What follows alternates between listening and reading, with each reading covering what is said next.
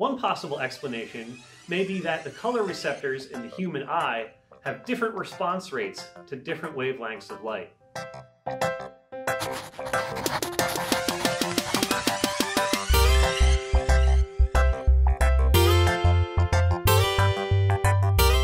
This is a Benham's disc, named for journalist and amateur scientist Charles Benham.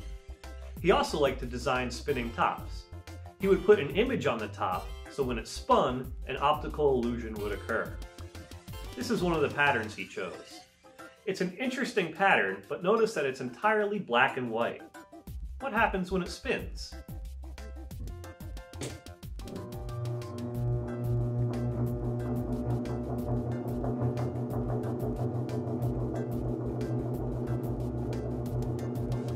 Look along the lines where the pattern flickers. Do you see colors? How can that be when this is only black and white stripes?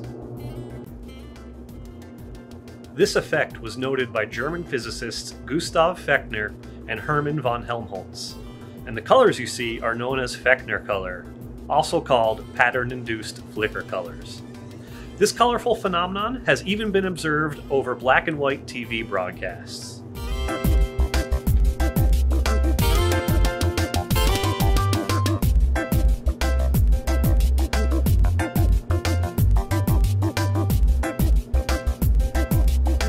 The reason why we perceive these colors isn't entirely understood. One possible explanation may be that the color receptors in the human eye have different response rates to different wavelengths of light. Pattern-induced flicker colors are also being researched as a diagnostic tool for eye diseases. We have learned so much from science, but there are still plenty of scientific mysteries out there too.